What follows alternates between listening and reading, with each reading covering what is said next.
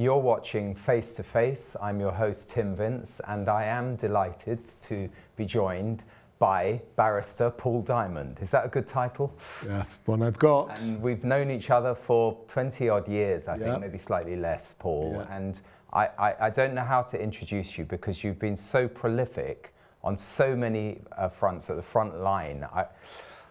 I would say of the culture wars, but obviously you've got a much broader experience in the legal realm, and I would like to go into some of the detail of that, especially the rule of law, because it niggles me what that actually means. But I thought before we start, Paul, on that, tell us a little bit about the Paul Diamond's Christian faith journey. That's a good question, of course, Tim.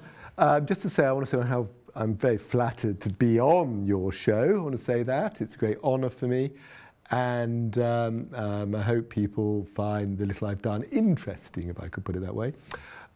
Yes, well, I've been a Christian since I was 19. So I'm a bit sort of, that was in, I'll give my age away, that was in 1980. So I beat you by 1 year. Right. 79 was my year. Well, it's a bit embarrassing, isn't it? Because we should be incredibly developed Christians and we should have everything sussed. But, you know, I sometimes look back on my past when I was about 25 and knew absolutely everything. It was absolutely sort of, you know, much more sort of black and white in my thinking. But so yes, I was at Bridge Lane Chapel in Temple Fortune, if that means anything to anybody. And I think the thing that strikes me about it, there were 3 elders of the church, and one Ledbetter? Yes. Ledbetter. I was going to say. How do I know everyone? But how do you know everyone? He was a lovely brother. He was the father-in-law of my old headmaster.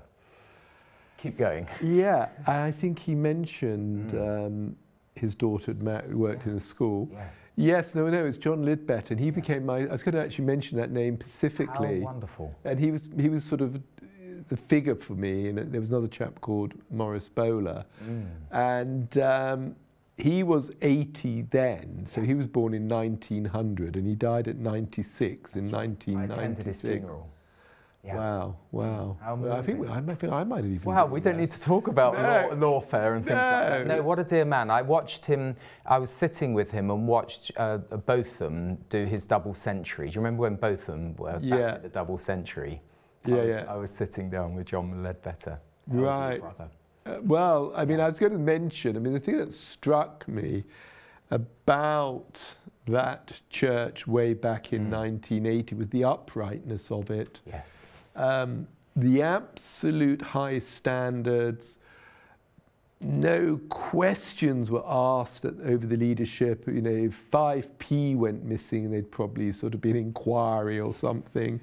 Very high standards. And it's something I haven't felt for a very long time in the church. Not trying to be mean, because I know there are lots of good people in it, but that collectively unquestioning probity, absolute integrity, you know, self-sacrifice as a second nature, is something I remember very much. And you felt very secure in it because you knew there was a structure and you know. And didn't they know their Bibles in those days? They did know their Bibles. Came from a brethren background. They knew their Bibles inside out, so that would intimidate you even more. It did intimidate you even more, but they were also very loving, and they always used to go around to John and Jones for tea and chat, you know. So that's amazing that you know. Yes. And that's absolutely, I can't defeat Tim no matter what I do, you know. I've been trying for 20 years, but there isn't a person in Jerusalem or London who doesn't know, you know. And Paul, you've been such a great support to so many Christians over the years, and I've known various cases. We don't have to go into all the details because we'll be here, you know, more than 27 minutes. But something that's niggled me over the years is this veneration of the rule of law. And if I could just give you a bit of background, that, as I remember it, there was a Thomas Bingham who was Master of the Rolls and you know, Lord Chief Justice or something, who wrote a book on the rule of law. And I remember him talking about it and saying, the rule of law is the nearest thing we have to a universal secular religion. And that scares the boots off me. What do they mean by that?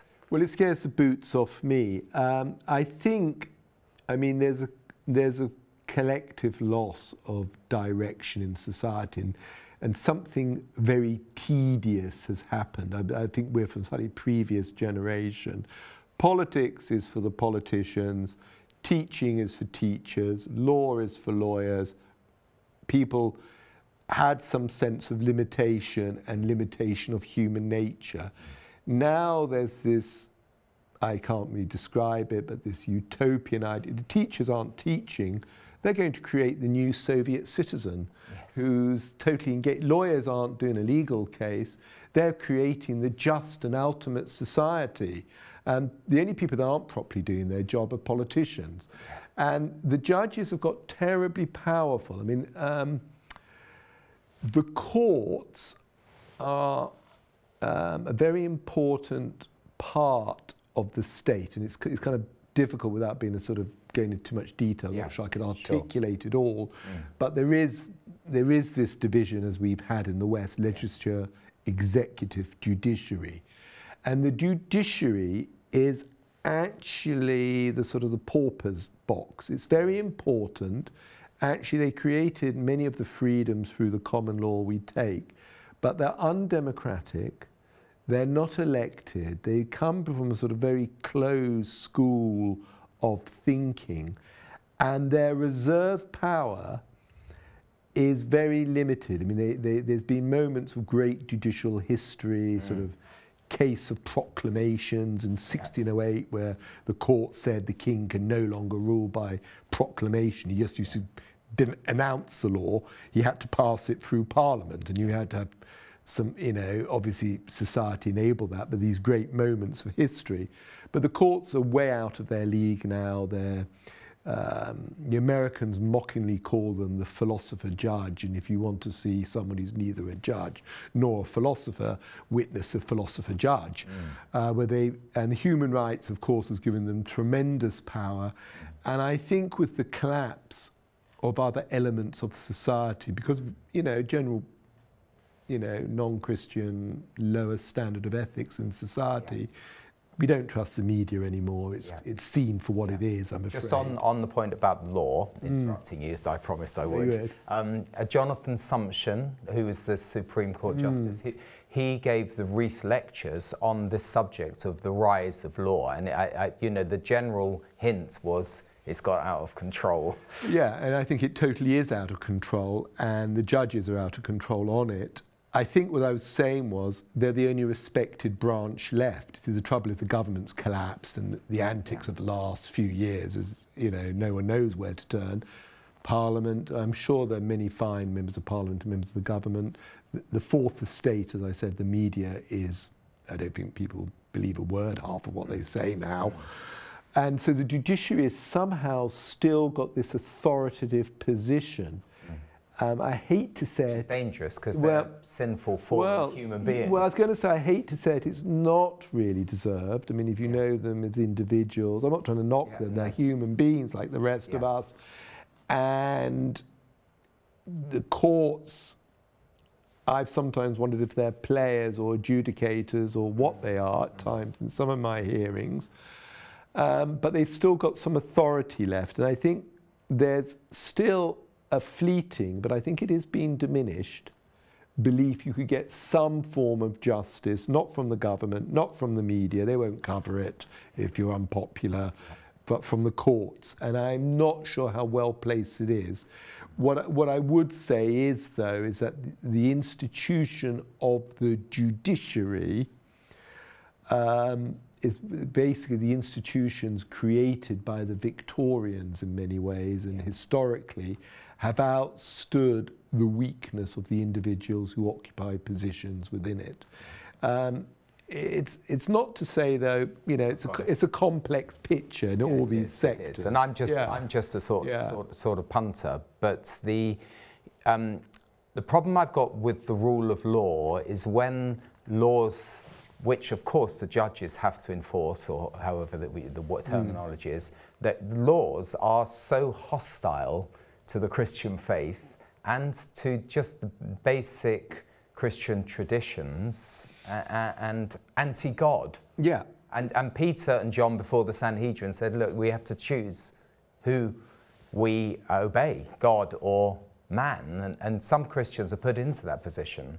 And that shouldn't be how law has become when you think of Magna Carta. Well, I sort of, I actually get, I mean, I've been doing these cases for a long time, and actually it was quite a long game. You had to sort of get one dissent, so you sort of lost 2-1, and then you had to appeal the 2-1 and get sort of 1.5 to 1.5, which I believe I've got that. I've got 3 judges, 3 ways. And it's a process, and people come up to you and go, well, how could the courts do that? And why didn't they do that? Why didn't they save the country? Well, first, they can't, but secondly, the courts are part of the country. They're not actually, when they rule from a Christian point of view on abortion or something like that, and the Christian feels it's a very bad judgment, the courts are part of our society. We are a cheap, I'm afraid to say, not very high standard, not very ethical, not much to say to the world country, Britain. Sadly. Sadly, we are. It wasn't so. It wasn't so. And so the judges are part of that. They're not some kind of 18th century Orthodox Christian model that somehow doesn't come from our society. So a lot of the criticisms of the court, why did the European court decide that? How could they abolish our understanding of whatever it was, some Christian doctrine, or how could they abolish Sunday working and resting? Well, actually, it would have happened anyway, with or without the courts, because that's what we are. Yeah. And so that's a trend. It's a social, cultural trend, and they're part of that tide. Yeah, and I think the courts... Can the tide turn? It would be a question I would throw out. Can it? People, especially the younger generation, wake up and say, "This is crackpot"? Yeah, I think it can obviously change, and I think that's the Christian hope, that we're going to change and we will change. And I think that we've got to sort of miss the tendency of saying, yes, it was better. I always remember my father telling me once when I was sort of bemoaning some minor setback. He said, you're something in the court case when he was still alive. And I remember he said to me something like, you've got no idea.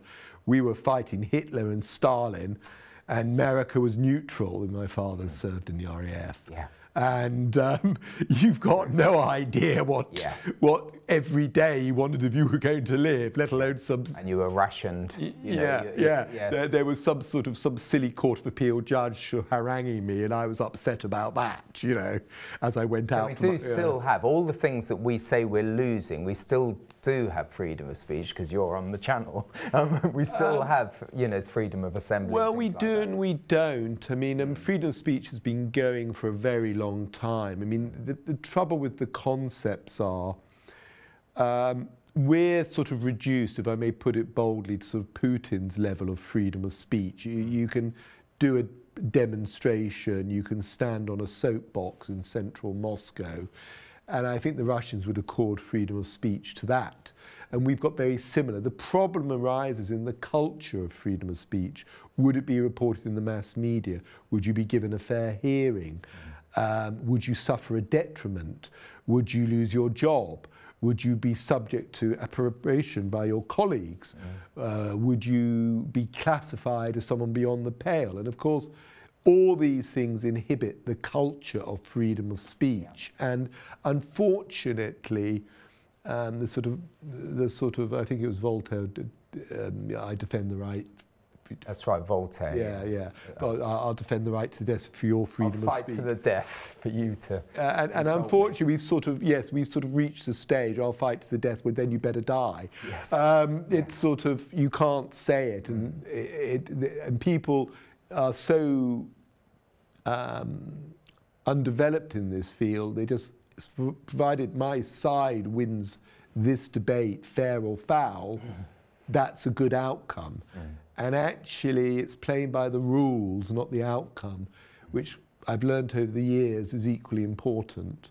To lose the rules is to lose the structure. And once you've lost the structure, you're very little different from the people you spend most of your time criticising. So work on changing the rules, changing them back, but then you've got to go to a dysfunctional parliament to try and achieve that. Well, it's part of society, and I think there's a lot of fear in society now, and people aren't standing up, and they are, you know, I can understand they're not standing up because they're treated brutally, and there is a long way to haul it back, but people are very troublesome to rulers because they don't always do as they're told, and I think there's a number of, you know, there are a number of structural problems in England, so it's not probably sort of, I'm not even sure I'm being coherent, but there's been a hollowing out of the middle class since probably the 1980s. There's a lot of people who can't get a home and safe job, and they're actually highly qualified. So there's a number of structural problems behind the law. But also the state has grown. So and if the state decides you have to comply with, let's say, the public sector equality duty, or you won't get a job, and when that's what, you won't get a job. No, well, their state is absolutely outrageous at the moment. They can, I mean, for what it's worth, we're meant to have a Conservative government, but the state controls lots of employments. They control the schools. We know what they're teaching in the schools. We know if you object to what they're teaching at the schools, they'll sack the teacher. They control housing estates. They're a landlord. We know you have to behave according to what they say you behave like. Banks. Yeah, they could. Well, banks are private entities, but large shareholdings. Well, they can pass a law. I mean, you know, they wouldn't allow a bank to shut a homosexual's bank account because they disliked it. They wouldn't allow that. That would be an outrage, and it'd be stopped in 24 hours. Yes. But they seem to stumble along at a very snail-like pace when it's something they're not too bothered about. Yeah, exactly. And I think that's the problem, is that if your side wins, that people are quite pleased, fair or foul. They don't realise I used to do a lot of cases on Christian free speech. Once they suck down Christian free speech, that's why we've entered that happened when I did these cases 10, 15 years ago. And they were going, oh, these Christians shouldn't be speaking about abortion or marriage, or thank goodness they're being kept quiet. And now you've got it everywhere because it naturally expanded, you know, thus far and no further is not an accurate line to take. And there is a kind of, I know it's dysfunctional, but there seems to be a kind of pushback. You know, of course, we're still restricted by, you know, how much we can say about certain things, but there seems to be a pushback in government, and interestingly in certain right-of-centre secular media channels. They seem to be more openly saying that the king does not have any clothes here. Yes, I think there is. I'm hoping there is a pushback, because we've got this, I mean, real genuine pushback rather than the sort of defeated having their last cries. I'm hoping there is a pushback. I think there is, because it's getting frightening now.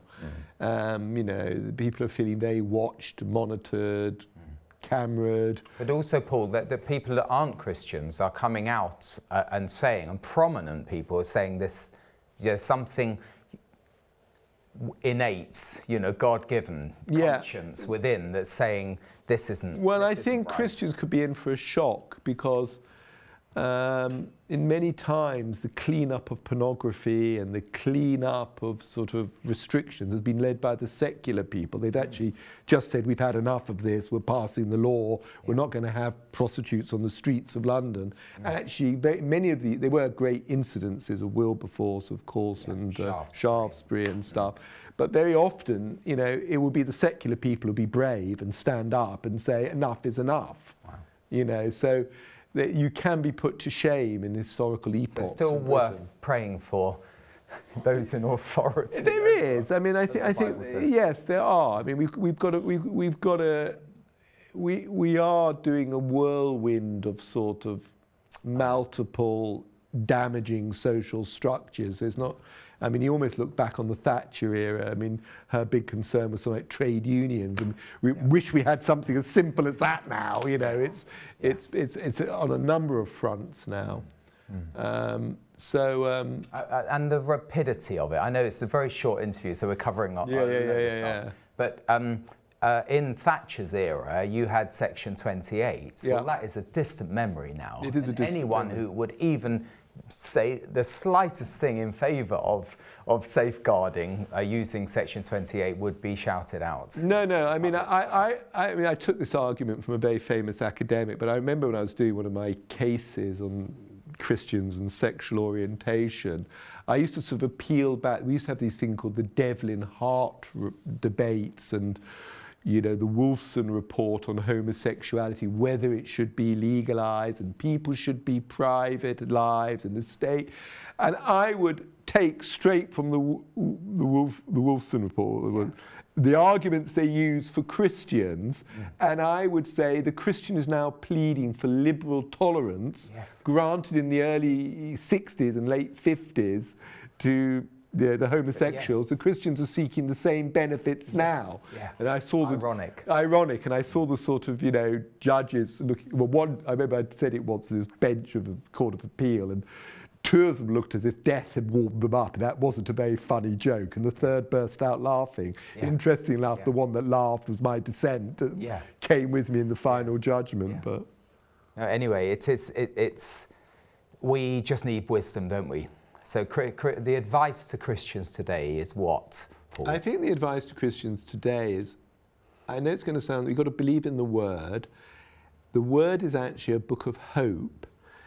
And I think we get overwhelmed by our personal circumstances, which feed into the sort of wider societal circumstances. And you've just got to step back. And so we've got to have, you know, it is hopeful. We can change it. We can win. And I think God depends on us. I mean, I sometimes wonder, bluntly, maybe there was some Christian meant to shoot Hitler and lost his bottle and didn't do it, or meant to have done something. And, you know, and I also said, I remind me you know, I remember came out very despondent, some great Christian case, some Court of Appeal judge. They used to always shout at me, you know, I've never heard such a flagrant abuse of the court processes, Mr. Diamond. Or one judge called me a travesty of reality. Which I was very proud of, you know. I'd like to, my arguments were a travesty of reality. But, you know, I came out sort of, you know, moaning to my dad as a sort of probably in my 30s, whatever it was. And my father, you know, I remember, you know, we talking about boy, you know. You know, when you had... my dad as well. Yeah, when you had a choice between Stalin and Hitler as best mates, both socialists, by the way. People forget Hitler as a socialist. One was an international socialist, one was a national socialist. America staying neutral, letting Britain bleed.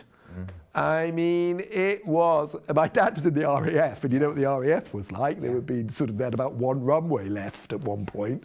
It was desperate. It was, yeah, my dad actually I remember had the best C.S. Lewis, you know, wrote during the pandemic, you know, basically man up. When I say wrote, you know, they found an old quote of his that, you know, the smallest microbe could kill you. You know, and he was writing that from I think he was countering the fear of the nuclear age, but he said, look, we've been living precarious existence for... Well, I think that's part of the secular sort of religion. I mean, apart from human rights and laws, that we're all going to die. I mean, I lose track how many... There was this illness in about 2013 from Africa. And Ebola, and we've got global warming, and we've got, you know, sun burning through on this. Then we had global winters. I mean, they haven't quite made their mind up, but then we're all going to die. That's all they know. But maybe in about 20 million years, but we're all going to die. And I think the children, the next generation, are susceptible to that. So there is a great fear among the young. With Greta Thunberg and others, you know, there's a genuine fear out there. I know. I think for people in our generation, we just can't take it seriously. You know? I mean, I know I'm going to put my foot in it. I heard yesterday sort of June was the hottest month last June. Absolute twaddle. It was freezing that month, and maybe two good days. This is a flagrant abuse of, you know, well, actually, of our hospitality in a Christian I've studio. had so many hysterical things. There was one case many years ago about this chap who I've just these little stories, and this chap didn't want to work Sundays, big Sunday working case, and we went up to the Court of Appeal. Anyway, all the journalists, I used to be very good at sort of self-publicising, so the back rows were packed with journalists. And so I do my usual theatrical performance, which I got very skilled at, you know, for the courtesy of the mass media. And the judge just interrupted me and just looked at my client and went, "You didn't want to work Sundays. Tell me where in the Bible does it say you could be lazy, sit at home and do no work while your colleagues have to? You tell me where in the Bible it says that." And at that moment, you know, when a judge, I've got lots of stories like that, but when a judge goes that crazy, I throw myself under the desk. You take your wig up and throw it over the top. Anyway, so you're sort of sitting there shaken. And anyway, of course, it probably was only about 30 seconds, but an outburst like that feels like about 5 minutes, pin drop. And then the client looked at the judge and went, "The 10 Commandments, number 4. And, you know, and the whole court collapsed in laughter. Yes. All the journalists at the back. Classic. I mean, not only did he not know the 10 Commandments, but keep the Sabbath day holy. So he goes, and he did it in such a sort of dead tone way, sort of, the 10 Commandments, number 4. And you never had to peep out that judge for the rest of the case. It was rather pleasant. Amazing. Yeah. You're making me, you know, it's reminiscent of Witness for the Prosecution with Charles Lawton. I'd love to be a fly on the wall and see some of these. But, you know, so it's not boring. We're in our last minute, Paul. So let's get some Christian testimony in at the end. Well, no, it's been very exciting. I've met lots of obviously very interesting people in human rights, Parliament, Senate. Had some great cases, you know, and one of the greatest cases I had, no one will know about, but it was great fun. Yeah, that's wonderful. Paul, we're going to have to do another recording because we can't fit everything in, and I haven't even talked about any of the individual cases. So I just want to say thank you so much, Paul Diamond. We've spoken a little bit about the rule of law. Appreciate it very much. Pleasure. Thank you so much. And I've enjoyed it, and I always enjoy the fellowship with my dear brother, Paul. You've been watching Face to Face, the rule of law. Look forward to joining you next time we go face to face.